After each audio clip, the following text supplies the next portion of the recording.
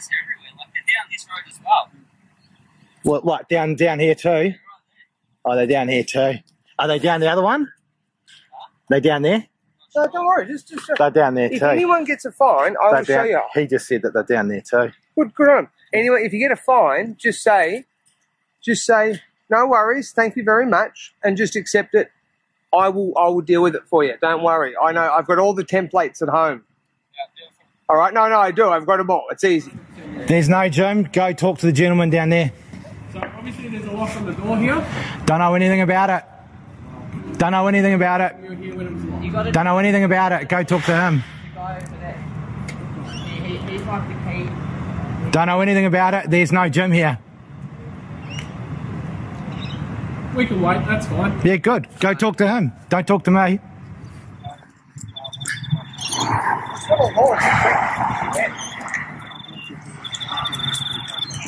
Yeah, okay, it's a directive. It's not a law. It does not trump our human rights. It doesn't trump your... So you're saying... So let me get this straight. Are you saying that your directives trump our human rights? I'm saying that there's a directive from the Victorian government. Yeah. That prohibits any personal fitness, personal recreation facilities. I'm not a person, I'm a man. I'm a man, I'm not a person. The police believe that the gym is operating. But you said a person, though. I'm not a person. I've told you that. A person is a corporate entity, a trust, a trustee in bankruptcy. Just look at the legal dictionary. That's what it is, though. So we believe that there's a mixed martial arts facility operating at the moment, which is against the directive of the Victorian government. Well, I believe in good faith that you're mistaking, and the Department of Health and Human. What's the department? That's right. Yeah. Okay. My understanding is that's a private company, and it's actually under the UN, and your directives from the UN. It's a directive. It's not a law. Okay. It's a directive that can be enforced by me as an authorised officer and with the supporting police. But it's in breach of the law. So effectively, you're breaking the law. Well, that's your interpretation. If you think that, you can fight the infringements in court later on. What I'm trying to do is... Well, I don't accept any infringements from you. I'm not a person. It'll still be issued. Okay. Yeah. So anybody on the property will be issued with an infringement. So basically, what you're doing is you're terrorising people. Okay, and you're getting your jurisdiction not from the Commonwealth, but you're getting your jurisdiction from the UN because you're in breach of. What you're doing is in direct opposition to Commonwealth law. What you're doing is trying to save lives. That's bull. That's not true. That's not true. That's your opinion. But the government has issued state of emergency to enter the property and or give a directive to the police to enter the property. You're not. Because anyone on the property at the moment. If you go into my property, you will be breaking, and because I do not consent to you entering the property. Okay, there's the notice. There's the notice. There's all the case law precedents. Okay, your directives. Yep. They do not supersede this. They apply to persons and residents. I'm not a person or a resident. At the moment, they do. In law, I'm not. They don't. That's not true. That's not true. Okay. So provide the evidence that they do. Can you please explain how they do? You can dispute that because the government... When they operate outside of those powers, that's fine. We do not have to...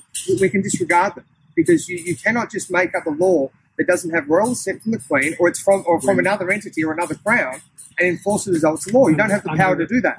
I know you believe it, but it's not true. That's okay. So you can dispute that in court. So if you guys want to dispute infringements, they'll be handed out. Well, I'd rather not go to court, but if we do go to court, okay, I've given you full notice that we have a no trespassing notice. We have case law precedents in there. We have police, government, sheriff, bailiff, process server, council, private investigators, corporations. Okay, and you're operating. So what company is it? It's the Department of Health and Human Services. So it's a corporation. So you're a representative. You're an agent for a corporation. Mm-hmm. So that means that you are breaking the government. It's not a corporation. It's the government. Well, the government's a corporation too. The government of Victoria has issued a state of emergency. But it's a corporation as well. Under the Public Health and Wellbeing Act. Corporate as an authorised officer, I'm allowed entry to the property. No, you're not. Well, I don't consent to you. Okay, that's fine. You don't have to consent. But in not consenting, you're actually obstructing me as an authorised officer. Yeah. Which means the police I'm just standing. I'm just holding my position that you're breaking the law. To come down here. These authors who don't actually know these things because people that are above them don't teach them what the law actually says. They should be helping us from people like you that are stealing our rights using jurisdiction that's not even a relevant jurisdiction here. Well, the UN, can't trump our rights. We have rights. Yeah, that's your opinion. So we have human rights. Are you saying we don't have human rights? No, I'm not saying that. But you right are, at the moment, because your actions say that we. At the moment, what I'm saying is that the state of emergency means that I can enter the property and issue infringements to anyone we believe. Well, I can say this, that I wrote something on a piece of paper that says you can't. Okay, yeah, right. And there's also law that says you can't. There's also case law precepts that say you can't. There's also a constitution that says you can't. Okay, are you disregarding all of those? You're disregarding the Constitution, is that right? And you're disregarding the Constitution. I'm on the state of emergency of Victoria that's been declared. But let me just get this right. Are you? I'm happy for you to enter the premises. If you can tell me and give me full disclosure that you have the jurisdiction to override our rights contained in our Constitution, and that you have power outside of the parameters that are disclosed in our Constitution. If you can accept liability for that, for any breach of that, then go in there. I'm telling you that You don't have Ken's phone number? It's 10? government will issue a state of emergency, which means that an authorised Tell officer 10 will allow call to it back. gain Tell entry Ryan. and property. Let me finish. I'll let you finish. Because Ryan loves the For cream. the purposes of upholding the directions that have been issued for COVID-19. If you don't choose not to do that, like I said, the result of that will be a potential PIN notice on you. And if there is a class operating there, anyone in there will be issued with infringement notices of $1,600. But they're not legitimate, so we're not really worried about that. That goes to court. And it's all fear tactics. All you do is you just cause fear in people. That's all you do. That is absolutely is what you're doing. It's fear. You're terrorising people. What we're trying to do is save lives. Are you saying that your powers override our human rights? What I'm saying is where I get Can my you just powers answer just a yes or I'm no? telling you where I get my powers from. Do they override our human rights? Does the state of emergency override our human rights? Please confirm. And at the moment, the Victorian government has issued a state of emergency which gives So you won't answer me, will you? You will not answer the question. I'm telling Does you it where I've got the powers override from. our human rights? Doesn't matter. At the moment, I've got It does matter. I've asked you a direct... and that's the issue. Like, I asked the police before. They're public servants. I asked them a direct question. They won't answer the question. So let me ask you a direct question. Are you going to let us into the property? I've asked you, and you won't answer me. That's Okay? an esoteric question, which if you want to take that to court, that's It's not completely an esoteric fine. question. And It's you a may direct well win the question. case. I don't know. It's a direct question. Okay? It's very I'm clear. Are you going to let us into the property? I'm not going to let you into the property unless you can provide some evidence that our Constitution is no longer valid and that you do have powers outside of the Constitution to enforce these orders or directives I'm telling against you, I our... have those powers. Okay, but you need to provide some evidence of it. Where's the evidence? I've got a direct I don't know who you are. Okay, I can show you my card. I can show you my authorised office card.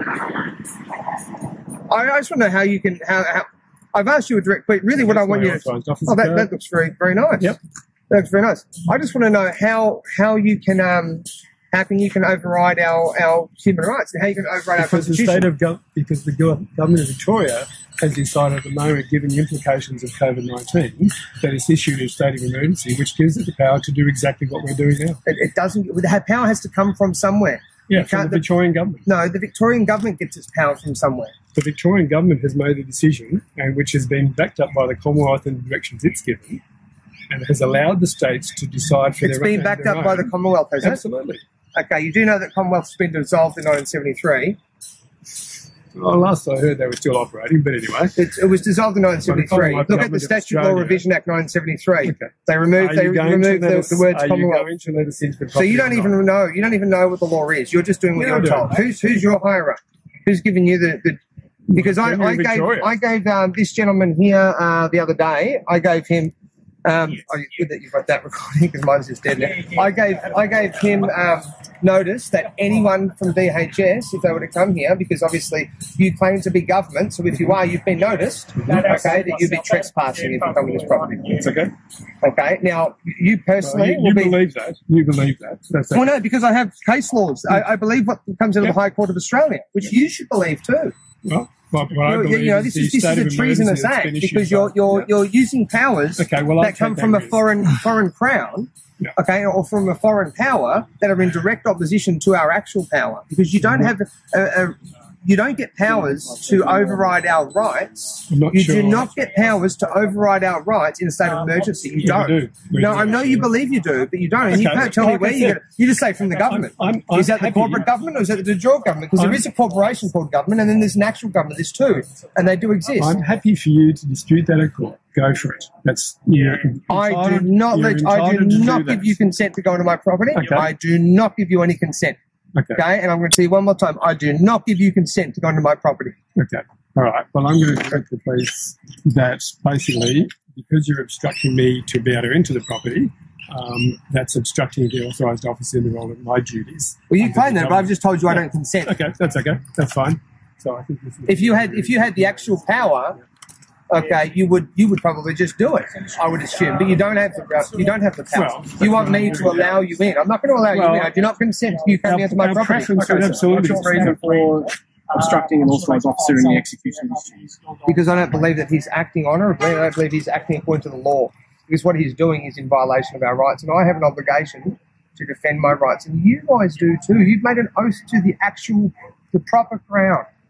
And then you're enforcing rules that come from a different one. I know you don't know that.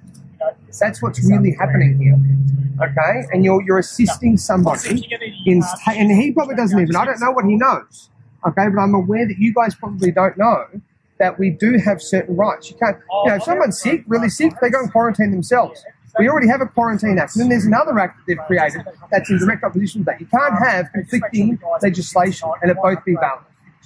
Okay. Now, when the government says, "Oh, we're going to do this. This is the law," I go and check because I don't trust the government. Now, there's a maxim of law: you shall be known by your acts and action.